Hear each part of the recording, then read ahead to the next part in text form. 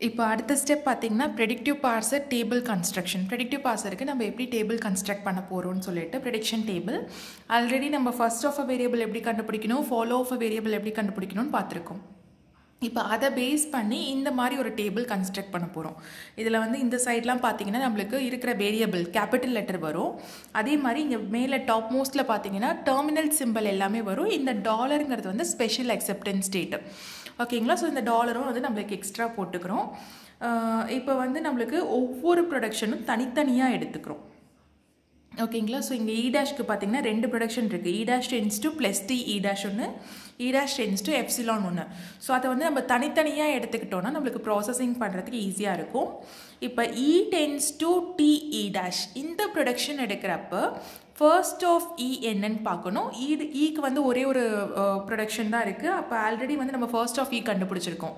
அப்போ first of இயில் open ப்ராக்கெட்டும் ஐடியும் இருக்குது.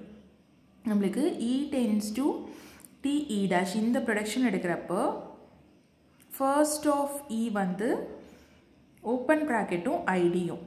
ஓகேங்களா? இப்போ என்ன பண்ண போகிறோன்னா டேபிளில் இ கம்மா ஓப்பன் ப்ராக்கெட்லேயும் இ கம்மா ஐடியிலையும் நம்ம இ டென்ஸ் டு டி இ டேஷ்ங்கிற ப்ரொடக்ஷனை போட போகிறோம். அப்போ இ கம்மா ஐடியிலையும் இ tends to D E dash, அதே மாதிரி இ கம்மா open ப்ராக்கெட்லேயும் E tends to D E dash இந்த ப்ரொடக்ஷனை போடணும். புரியுதுங்களா? So first of a variable கண்டுபிடிச்சி நம்ம போட்டுகிட்டே இருக்க போகிறோம். அதே மாதிரி இப்போ இந்த production E dash tends to plus D E dash இது எடுக்கிறப்ப ஒவ்வொரு ப்ரொடக்ஷனும் தனித்தனியாக எடுத்துக்கணும். அந்த ஹோல் ஃபஸ்ட்டு செட் எடுக்கக்கூடாது. இப்போ இந்த ப்ரொடக்ஷன் படி பார்க்குறப்ப இ டேஷோட ஃபஸ்ட்டு பார்த்தீங்கன்னா ப்ளஸ்ஸு. கரெக்டுங்களா? ஃபஸ்ட்டுங்கிறது என்ன? ஃபர்ஸ்ட்டு அதை டிரைவ் பண்ணுறப்போ நம்மளுக்கு லெஃப்ட் மோஸ்ட் டெர்மினல் சிம்பிள் என்ன வருதோ அதுதான் ஃபஸ்ட்டு. அப்போ இந்த எடுக்கிறப்போ ஃபர்ஸ்ட் ஆஃப் இ டேஷ் வந்து ப்ளஸ்ஸு.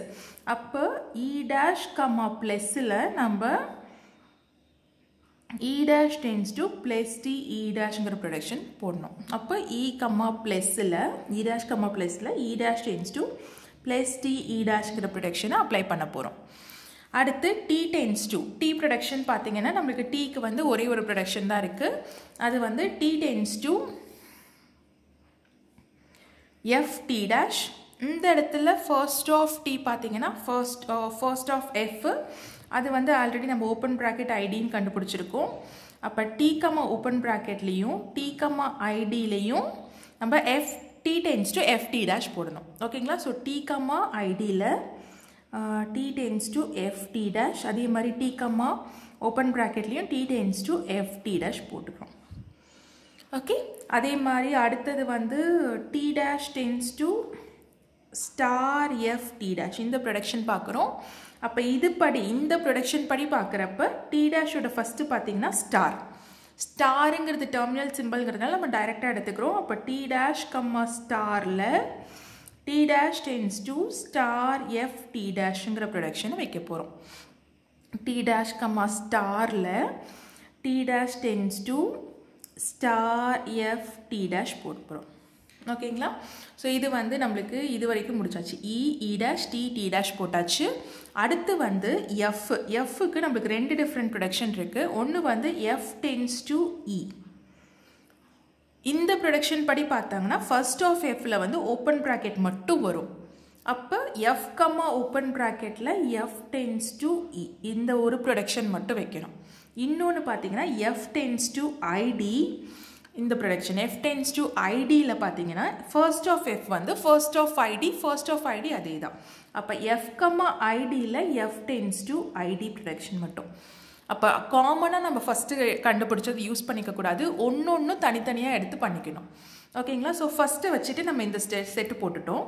இப்போ அடுத்தது பார்த்தீங்கன்னா இ dash tends to epsilon production இருக்குது. இ டேஷ் டென்ஸ் டு எப்சிலான் இருக்கிறப்ப என்ன பிரச்சனைனா நம்மளுக்கு இங்கே எப்சிலான் கேட்டகரியில் நம்மளுக்கு ஒரு என்ட்ரியே கிடையாது. அப்போ நம்ம டைரெக்டாக எப்சிலான் எடுத்துக்க முடியாது. அப்போது எங்கெல்லாம் வந்து எப்சிலான் வருதோ இ dash tends to epsilon production வரப்போ ஃபாலோ ஆஃப் இ டேஷில் என்ன இருக்குதுன்னு பார்க்குறோம்.